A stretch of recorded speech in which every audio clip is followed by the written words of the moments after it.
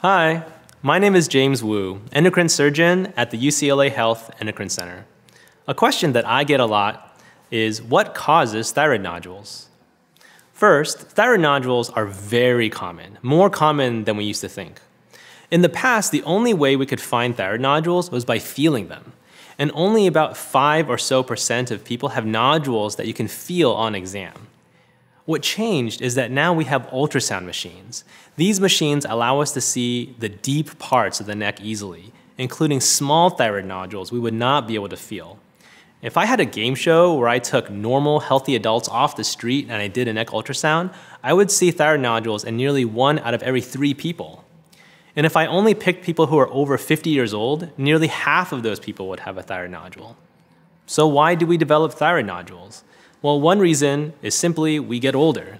We know this because older people are more likely to have a thyroid nodule.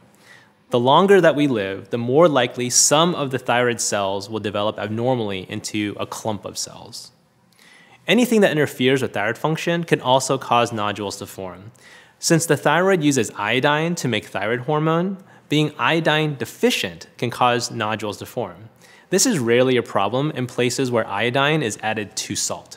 This is why when you buy salt at the grocery store, it says iodinated on it.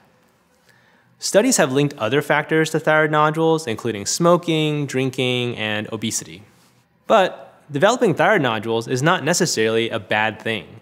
As I was just saying, many people develop nodules. The vast majority are benign and do not interfere with thyroid function.